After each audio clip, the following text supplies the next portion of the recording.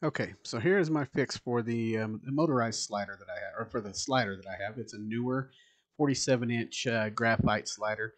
It comes pretty much put together, has some leveling legs. It has mounts for light stands or tripods or just about anything you need to do.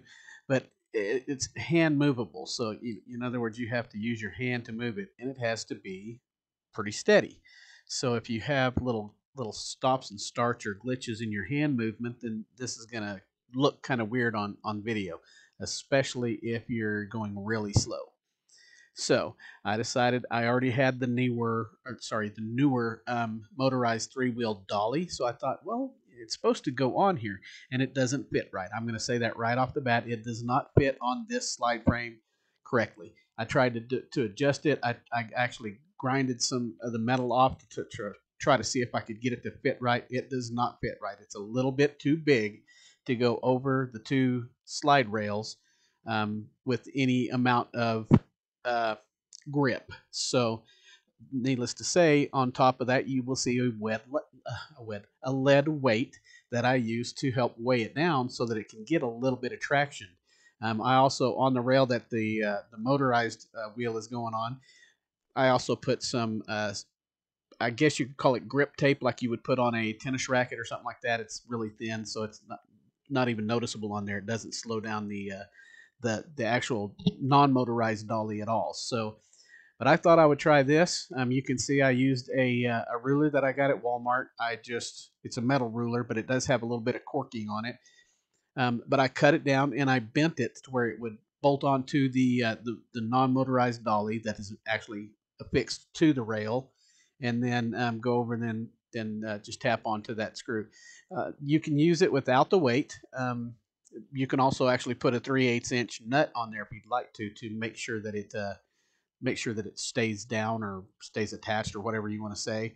But the weight makes sure that the motorized dolly will actually get the traction that it needs to pull a big camera. It'll even pull my Nikon D7500 with a decent size lens, not a huge lens, but a decent lens. But again, all the bigger lenses are off balance anyways, so I wouldn't even try them on here. But at least this way, I can mount the camera onto the non-motorized dolly. It will stay there because it's actually attached to the rail, so it's not going to tip over. The motorized dolly will tip over and fall off of these rails if you do not have it weighted down. And even if you did have a bigger camera on there, it could still fall over.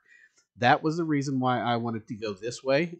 It does work. It's fairly cheap. It cost me what, $4 or something like that for the ruler and some nuts that I didn't end up using or anything. But still, for a little project, it works, and I like doing little projects. So I will show some little photos and stuff of what I've done here, and then I will also show what uh, what it looks like using this slider.